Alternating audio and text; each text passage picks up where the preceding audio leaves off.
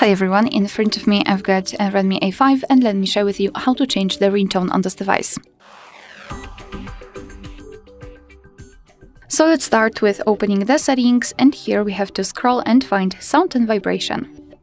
Then let's scroll down and localize this ringtone section and tap on phone ringtone. So here we've got the pre-installed, the list of pre-installed ringtones from which we can choose.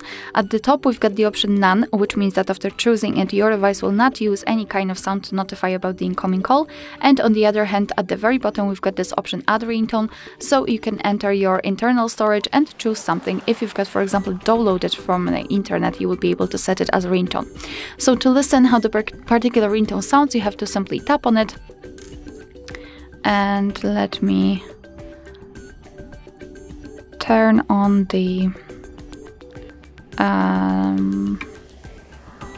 sounds. So as I said, just tap on it and listen whether you like it or not. So let's pretend I want this no limits to be set. So just make sure that it is marked and confirm it with OK. As you can see, it is immediately notified right here, which means that from now on your device will use the chosen ringtone to notify about the incoming call. Alright, so that will be all. Thank you so much for watching. Please hit the subscribe button and leave the thumbs up.